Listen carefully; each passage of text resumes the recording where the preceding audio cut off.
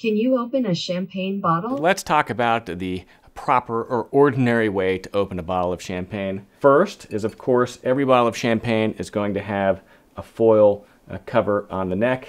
Peel this off. Because of the pressure inside this bottle, all of the corks are tied off with a metal cap like this. So first remove that. To open this normally, you want to hold the bottle at a 45-degree angle and then just simply open this slowly. Okay.